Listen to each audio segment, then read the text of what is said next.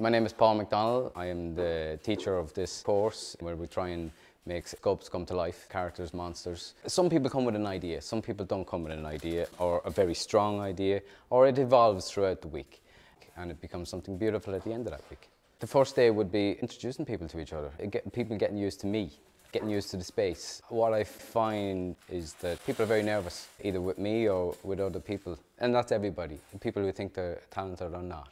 And we start basic techniques, form, drawing on clay, creating shadows, light, and pulling it up, pulling it down. There's no wrong or there's no right, and there's no failure. I hope they would be inspired by what they have achieved and that they would remember what they have achieved. I find it inspirational, even just working with people, and like their talent blows me away. How people can, from not sculpting at all, to end up with this beautiful pieces, fabulous.